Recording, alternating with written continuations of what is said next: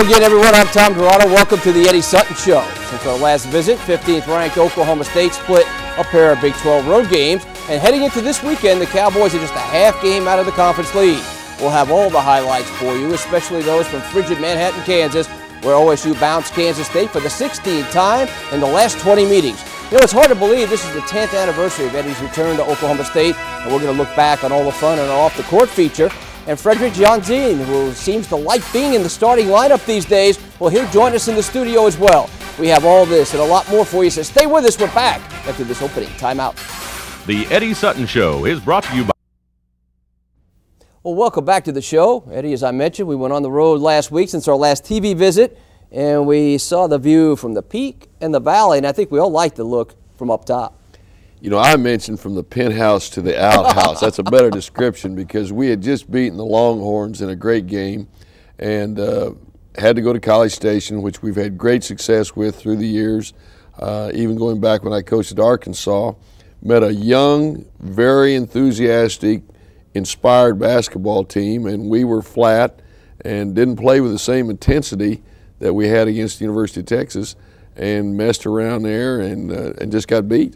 I should say an A&M team that later on went on and played Iowa State pretty tough at Ames. Well, I think that their ball club is getting better, but for a veteran team like ours, well, that shouldn't happen. And I guess that's what makes basketball such a great sport, because on that one given day, an underdog can jump up and bite you and upset you. And that was an upset because we were favored by a sizable margin. But we did respond in a very positive way, and I think everybody was looking around, and I say everybody, the coaching staff, the players themselves, the fans, to see what we would do. And we went to Manhattan, Kansas to play Kansas State, and we really played well up there for the most part. Well, as painful as it may be, let's take a look at our first stop on that road tour this past week at College Station. And again, the Aggies, not a big crowd, a tough atmosphere, one that you had to create your own emotion. One thing that I think A&M has hired a very good coach. I think they got a brand new arena that they've just been in for the second year. And I think that their coaching staff has got some very good young players, and I think A&M is going to be a team to be reckoned with in the future. And like you mentioned, they beat us, and then the next outing they go up to Iowa State and play a very, very good Iowa State team and led in that ball game until just in the last few minutes and end up getting beat 6 or 7 points. I think the part that was so aggravating about this game is it was 3 or 4 opportunities in the game, a couple in each half. We were in a position to just blow them out and leave them in the wake, but each time we let them back in it, and that's all they needed. Well, that's the thing that teams must understand. When you get a team down, then you need to deliver the killer punch or the knockout punch, and we just weren't able to do it. We just let them get back in the ball game. I think this was especially true there early in the second half when we got out 8 points, and Doug came down on a layup, missed it, got fouled, missed both free throws. We get the ball back, we throw it away. They hit a couple of shots, and now the crowd's back in the game, and from then on it was a dogfight. This is a stretch of the game where Andre Williams really asserted himself and perhaps helped you and your assistant coaches decide, hey, he needs more playing time. Well, I think he will get more playing time as he gets back in tip-top condition. You know, he missed all that time when he was being suspended and his eligibility was being questioned by the NCAA. And I think the fact that he also missed 5 games where he could have gained some valuable experience.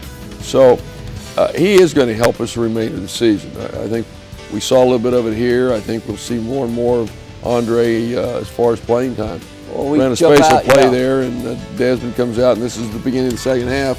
When we were up 3 at halftime, we hit a basket just before that 5, and he hits that three-pointer, which put us up 8. Now here they come back again.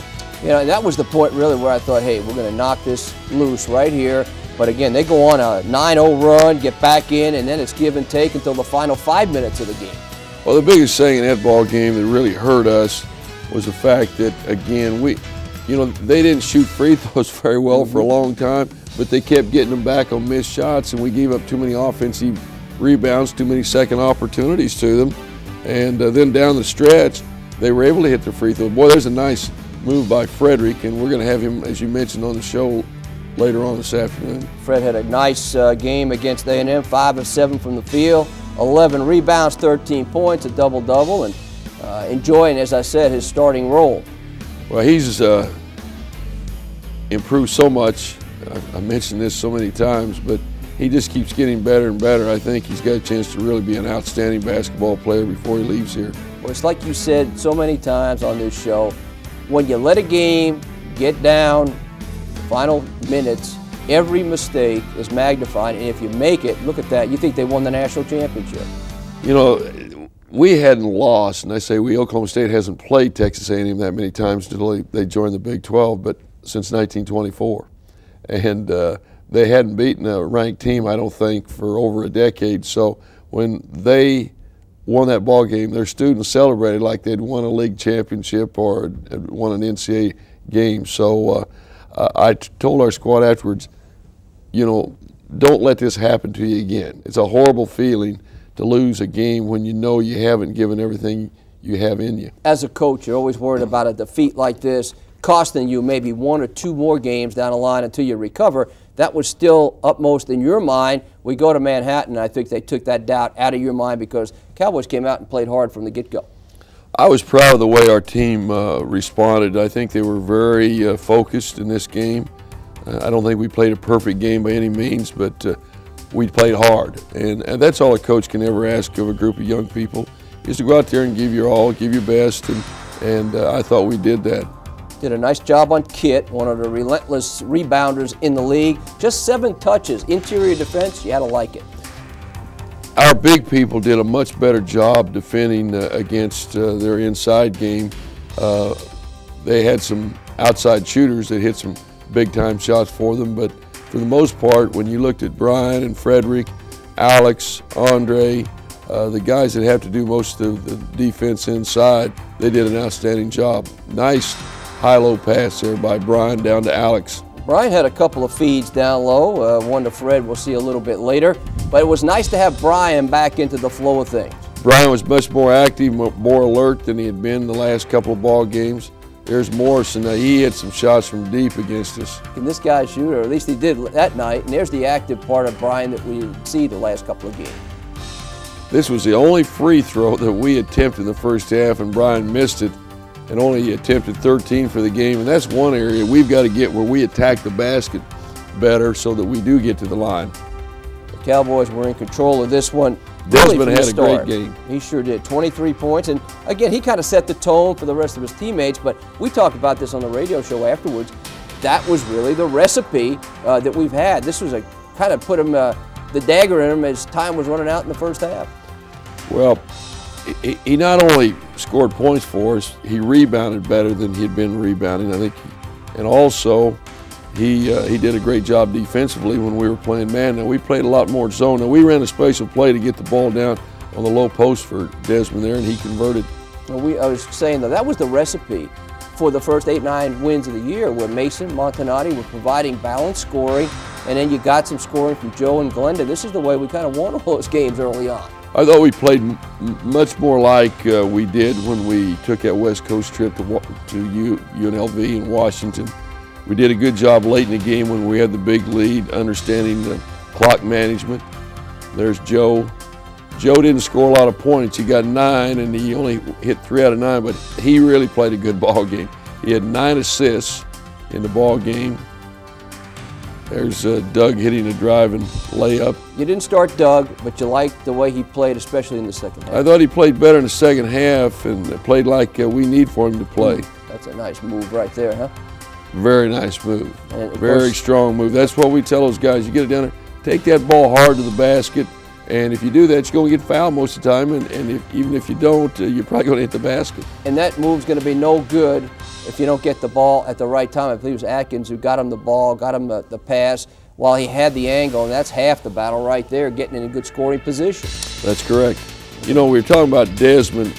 He did a heck of a job on Cortez Groves. Groves is their leading scorer, and he was only 5 out of 19 from the field. Now, we probably played zone maybe 15 minutes in that ball game, and I thought our zone was much more active. We rebounded better out of it, and for the most part, I thought when you grade the film, as we did, I think we played a good basketball game. And you look at the way the players responded in the game, but also afterwards, talking to them man for man, and we'll ask Fred this a little bit, they knew that they had a redeem themselves is probably not the word, but they knew they had to get back in the win column in this stopover on the tour. Well, Coach Williams had the scouting report, and he kept using the word warriors. You got to be warriors, and I think that's what our team must understand. We got to be blue-collar type players. We have very, very good talent, but not great talent. And our guys, when you play hard, it shows up in rebounding, it shows up in defense, it shows up in getting loose balls, taking charges, those little things that allow you to win. But I thought in this ball game we were really focused, and we played like people possessed. You got to get in every game. Every game you play in conference play is going to be a nail biter. It's going to be tough regardless of whether you play at home or on the road. You know, that was your 901st game as a coach? No, it was more than that. Well, we're going to go back and give that revised hey, number. I've coached 901 on the Division I level. Okay. Stay put. We got something for you here. You know, it just seems like yesterday when Eddie Sutton walked to the podium to tell the media, well-wishers, just how happy he was to return to his alma mater as head basketball coach. You know, it's even harder to believe this is the 30th year for Eddie as a Division I head coach. Has he changed? Sure, we all do over a period of time. But the coaching profession, while demanding, can also keep you young. In his case, forever young.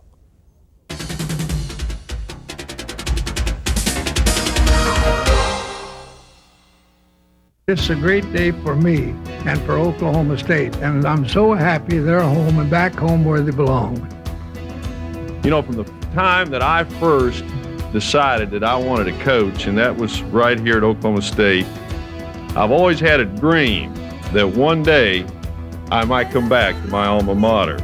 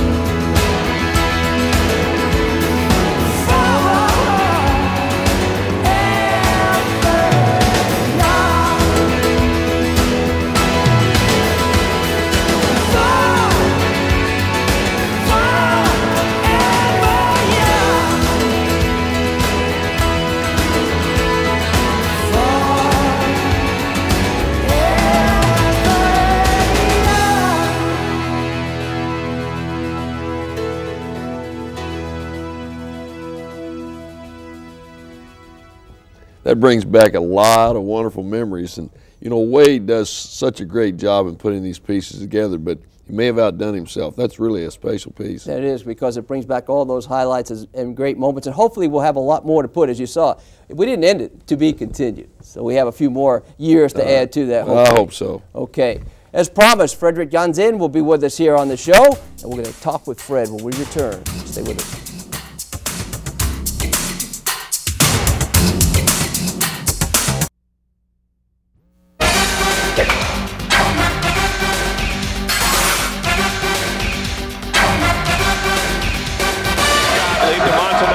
Turns nice lead underneath. Fred goes up and off the glass. I thought he was fouled, but he still gets the bucket. 56-45. Little high-low action from Brian right there. They came out to cover him on the shot, and they left Fred alone. Well, welcome back to the show. We're going to give Brian a little credit for the pass when, in fact, it was a shot that you ended up with it. He got blocked, I think. But, hey, let's just let him have a pass. Let him have an assist. Make him look like an interior passer. We promised you this, but we're going to start off our interview first. All of us in the media probably at some time or other have butchered your last name. So I want you to tell everybody on the show right now, last time, how do you pronounce your last name? It's Fredrik Jonzen. Jonzen. Jonzen. I heard a lot of different ways, but that's the way you say it. You and I butchered it more than anyone. I know it. We get, you know, it's kind of like the Heinz 57. We call it about 57 different names. But one thing that's for sure, he's playing really well. Playing great. You know, I've had a lot of wonderful players through the years, but I'm not sure I've ever had a player from the first year to the second year that has improved any more than Fredrik has, and is really a very valuable player to this ball club. You know, he's worked his way into a starting position, and he deserves to be there, and I think his teammates know that. How do you like that starting role? I like it. It's, you know, the first couple of games it was a little different. You know, you have to adjust a little bit. But, you know, I like it, and hopefully I get started some more games. You know, Fredrik also is one of our star students. He really makes wonderful grades. But, you know, I think he ought to tell our fans a little bit about his family. He's got a wonderful family. Yeah, my parents, you know, they're both from Sweden, and they came over this Christmas, actually, because my sister lives in Denver. So they came to Las Vegas game and watched that, and then we all spent Christmas in Denver, which was real fun. You know, I haven't been with my whole family since I don't know when. And they listen on the internet. Yeah, oh yeah, they listen to every game on the internet. So what is the time when if a game tips off here at 7 o'clock? What time is it in? It's 7 hours. So let's see, it's 2 o'clock in the morning. So my dad, he always sets the alarm clock and gets up. There might be a nap in order prior to that. Tell us about the summer now. I know we've talked about your improvement, and did the play this summer, did that help you that much? Well, I don't know. I mean, I played a lot this summer with the national team and everything.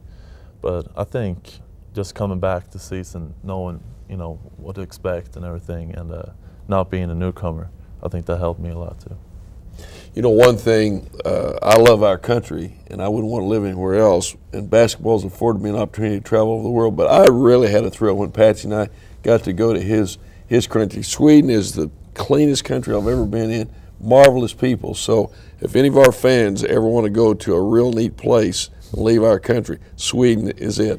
Are you kind of liking this weather? Is this just like it is in Sweden? You know, it's been snowing now for 2 days, and it's just like Sweden. Okay, give us your take quickly on the way the Cowboys played at Kansas State. As a team, you knew you had to come back and get that one put in the win column. Oh yeah, I mean, after the loss at A&M, you know, we all knew we had to come back and do a better job. And I think we responded pretty good against K-State. They played a zone a lot during the game, and we had some high-low action with Weber, Brian, and me. So I think we did a good job, and Desmond really stepped up too. Fred, we appreciate you coming down as always. We'll see you a little bit later. We're going to come back to wrap it all up after this final timeout.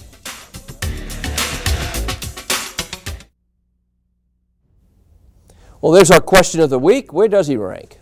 Mark, Desmond ranks very high on my list. I've been very fortunate with a lot of outstanding athletes, but Desmond is a special young man. Well, let's go to our notebook. I know that's special to you each and every week. We've got 3 rather timely topics to discuss here. Our first one is one more look, and now officials can go to the TV monitor and see whether a shot's been valid at the end of regulation and also overtime. The Rules Committee this week had a phone conversation, and now they can rule on a last-second shot, regulation, overtime, Good rule. How about this next item? Wait a minute. You were eagle eye on the bench. You got the right guy on the free throw line. Well, they tried to slip in Groves at the free throw line when we had fouled Hal, and I finally convinced Bill Kennedy that it was the wrong decision. He checked with the other officials, agreed, apologized. They put the right shooter up there. He missed both of them. Heck of a travel agent getting us back late from there, huh? Well, we came back in a big snowstorm, but we did get back. Those private aircraft that people help us with really help us. Oh, Baylor at noon.